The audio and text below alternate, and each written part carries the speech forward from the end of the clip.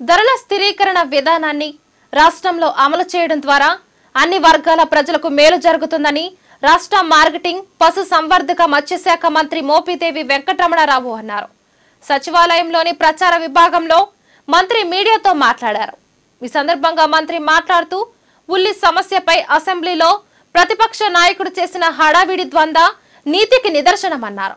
ఉల్లి సమస్య దేశంలోని అన్ని రాష్ట్రాల్లో ఉన్న విషయాన్ని ప్రతిపక్ష నాయకులు గుర్తించారన్నారు. గత ప్రభుత్వ హయాంలో ఏనాడైనా రైతులు వినియోగదారులకు అనుకూలంగా నిధులు కేటాయించారా అని మంత్రి ప్రశ్నించారు. మంత్రి మాట్లాడుతూ మన రాష్ట్రంలోనే ఉల్లి సమస్య ఉందని ప్రచారం చేయడం తగదని హితవు పలికారు. ఈ ఏడాది అకాల వర్షాలు పడటం వలన మన రాష్ట్రంతో పాటు ఇతర రాష్ట్రాల్లో ఉల్లి పంటలు దెబ్బతిన్నాయని తెలిపారు. దీనివల్ల ఉల్లి సమస్య ఏర్పడిందని మంత్రి వెల్లడించారు. సమస్యను పరిష్కరించేందుకు 2 నెలల కిందటే ముఖ్యమంత్రి వైఎస్ జగన్మోహన్ రెడ్డి రాష్ట్ర ప్రభుత్వాన్ని అప్రమత్తం చేశారన్నారు.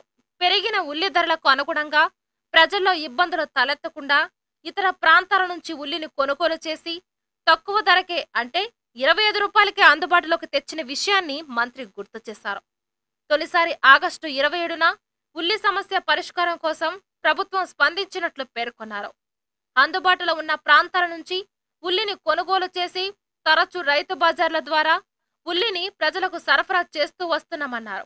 అయినప్పటికీ ఉల్లి ధరలు అమాంతం పెరిగిపోవడంతో ఇబ్బందులు కొనసాగుతూ వచ్చాయన్నారు. గత నెల 14వ తేదీ నాటికి రాష్ట్ర ప్రభుత్వం 36,536 మెట్రిక్ టన్నుల ఉల్లిని ఇతర ప్రాంతాల నుంచి కొనుగోలు చేసినట్లు మంత్రి ప్రకటించారు. మన రాష్ట్రంలో కర్నూలు, తాడేపల్లిగూడెం, ముంబైలోని నాసిక్, సోలాపూర్, రాజస్థాన్ వంటి ప్రాంతాల నుంచి ఉల్లిని దిగుమతి చేసుకొని రైతు బజార్ల ద్వారా అందిస్తున్నామన్నారు. అప్పుడు బహిరంగ మార్కెట్లో ఉల్లి ధర 70గా ఉందన్నారు.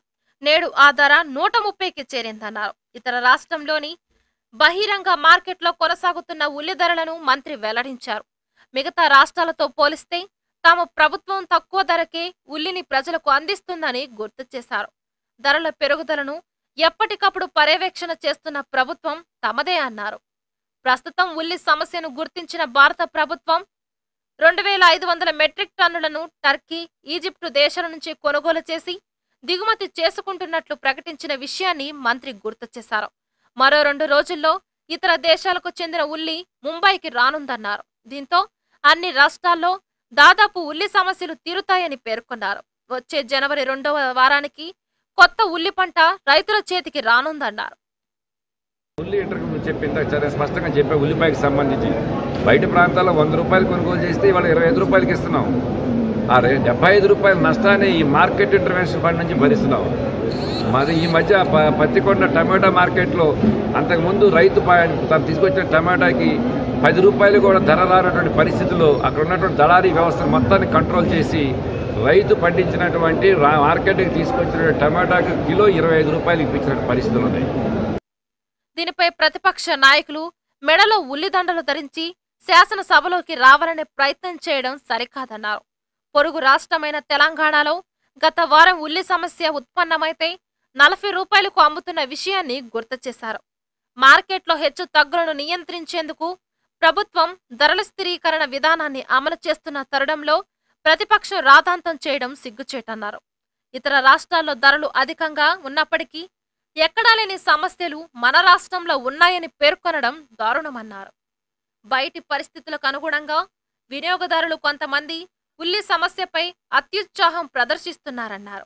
పంటలు అధిక సంఖ్యలో దిగుమతి కావడం వల్ల కొన్ని చోట్ల గిట్టుబాటు ధరల్లో హెచ్చు తగ్గులు కలుగుతాయన్నారు. ఇటువంటి సమస్యలను పరిష్కరించేందుకు ప్రభుత్వం సమగ్ర చర్యలు చేపట్టిందన్నారు. ప్రస్తుత పరిస్థితికి అనుగుణంగా శీతల గిడ్డంగులను నిర్మించి రైతుల పంటలను అందులో ఉంచి వినియోగదారులకు మేలు చేస్తామన్నారు. గ్రామ వార్డు వాలంటీర్ల సహకారంతో ఉల్లిని సరఫరా చేయడం ద్వారా సమస్య పరిష్కారం అవుతుందనుకోవడం లేదన్నారు. ఎక్కడా ఒక చోట కొద్దిమందికే ఉల్లి సమస్య ఉత్పన్నమవుతుందన్నారు. వారి కోసమే రైతు బజార్ల ద్వారా ఉల్లిని తక్కువ ధరకు అందిస్తున్నామని పేర్కొన్నారు. ఇప్పటికే అనేక చోట్ల అక్రమ ఉల్లి నిల్వలపై తమ అధికారులు దాడులు చేసి పట్టుకోవడం, వాటిని ప్రజలకు అందించడం జరుగుతుందన్నారు. దాడులు ఇంకా కొనసాగుతాయని మంత్రి పేర్కొన్నారు.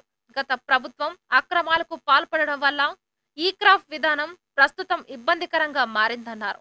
వాటిలో మార్పులు చేసి సమర్థవంతమైన ఈ క్రాప్ విధానాన్ని రైతుల ఉత్పత్తులకు ఉపయోగపడేలా అభివృద్ధి చేస్తామన్నారు. వాటికి అనుగుణంగా ధరల స్థిరీకరణ విధానాలను సమర్థవంతంగా నిర్వర్తిస్తామని మంత్రి వెల్లడించారు.